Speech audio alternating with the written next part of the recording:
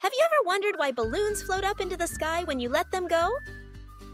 Imagine you're at a birthday party and someone hands you a shiny balloon. You hold its string, but as soon as you let go, whoosh!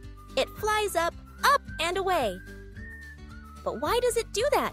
And is there a way to make it stay down? Inside a floating balloon is a special gas called helium. Helium is lighter than the air all around us. Think of it like a race. Helium is so light, it tries to get above all the heavier air. That's why your balloon zooms up to the ceiling, or, if you're outside, even higher.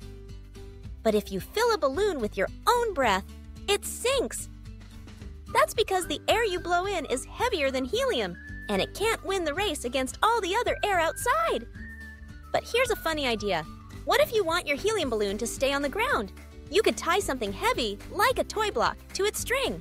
Now the balloon wants to float, but the block holds it down, so it just hovers, waiting for your next adventure. Balloons are full of surprises, just like you.